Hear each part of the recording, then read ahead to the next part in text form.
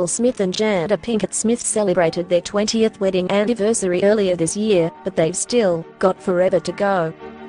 Because they are both in it till death do they part, the couple are no longer referring to themselves as married, but rather as life partners.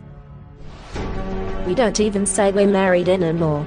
We refer to ourselves as life partners, where you get into that space where you realize you are literally with somebody for the rest of your life, the 49-year-old actor told Tidal's Rap Radar podcast.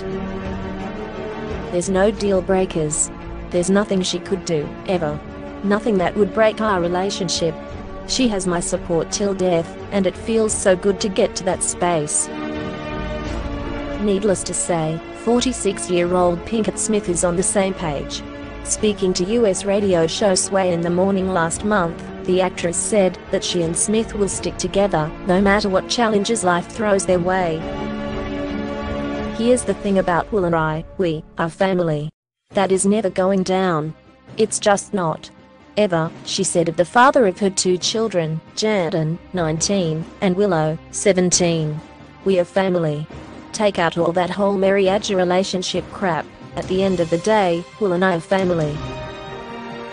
The divorce rumors that continue to surround their marriage weren't even an issue for the couple, because they would never cross that bridge.